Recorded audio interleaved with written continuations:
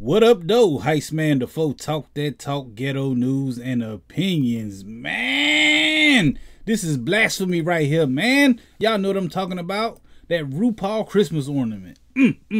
Y'all see that, man? I do not want to see this on my Christmas tree, man. Like, come on, man. That's just dead wrong.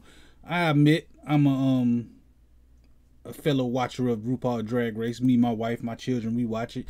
And when I seen this, I'm looking like, I know RuPaul did not approve this. That thing ugly, man. Hold on, let's see that thing one more time. That is not RuPaul.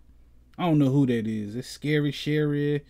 I don't know. I can't make up nothing, man. I ain't got nothing to say about this, but man, happy birthday, RuPaul. I think today is RuPaul's birthday also. But I seen this, is like, man, that's ugly.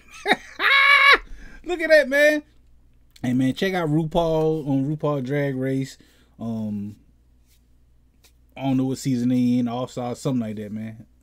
UK, Canada, Dragula, all that stuff, man. Y'all go watch that stuff. But don't go cop this, man.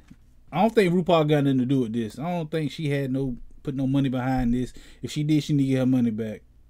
That's ugly, man. But we definitely going to be talking about this Friday right here on this channel, because I go live talking about stuff just like this every Friday at 9 p.m.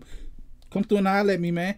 Hit that like button, the comment button, the share button, the subscribe button, the notification bell. All the good buttons you got to hit to get this pimping that I'm putting out when I put it out. And like I said, I go live every Friday right here on this channel at 9 p.m. Come through and holler at your boy, Heist Man the Foe.